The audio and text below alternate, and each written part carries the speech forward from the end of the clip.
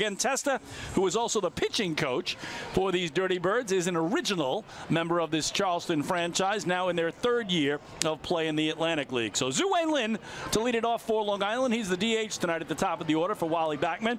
And the lefty swinger takes strike one from the side with tonight. The 0-1 is just away. 1 ball and 1 strike. 3 homers, 11 runs batted in. Look like that frisbee slider. Strike 2. It's up and away on a heater, 2-2. I think it was bent frisbee-like action when it elevates there at the last second. And boy, I thought they were going to get Lynn locked up there, but Sack Bunny had a great overall game. Here he fists it foul back behind home, and the count holds.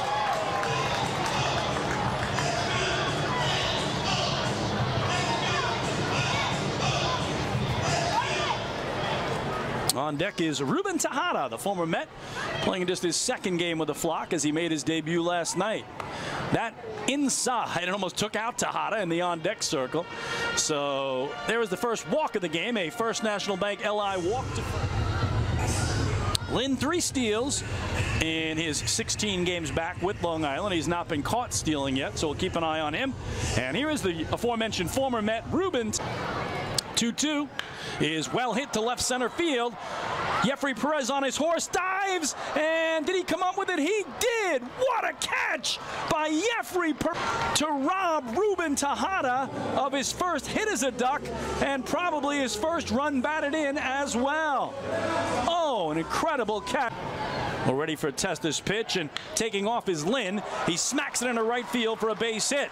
Zhu turns second. He's going to third, and the Ducks are set up here with runners at the corners and 1 away.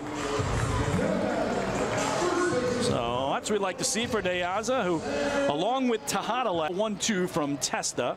And in on the hands, slowly towards short, to second for 1, on to first, and in time. Boy, if he beats it out, the runs back-to-back Ks to open the home third for Long Island. And they'll go to the top of the order for Zhu Lin, who worked out a leadoff walk. And Lin last night with 2 singles and a double. 3 for 3 in the game and scored a run. Strike 1 is, looks like Joe is feeling it here, going right after these Duck hitters. And boy, especially tough on these lefties the way he drops down. This one punched into center field, and it's going to get down for a base hit. So Lynn's been aboard both times on a base on balls, and now a knock. And Zhu again with 3 steals and 3 tries. See if he attempts to run here with 2 away. Gets a huge second out, where a fly ball could have delivered the game's first run. It's 4 punch outs for the southpaw. And to the 3 for 3 last night, 1 for 1 tonight with a walk and a single. Bending in, strike 1 there is Joe. Popped it up, out of play behind home plate.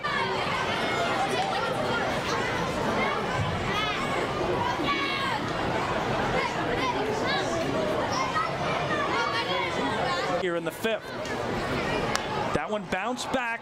Testa leaps up, grabs it, lobs to first, and that will retire the side. So the Ducks threaten, but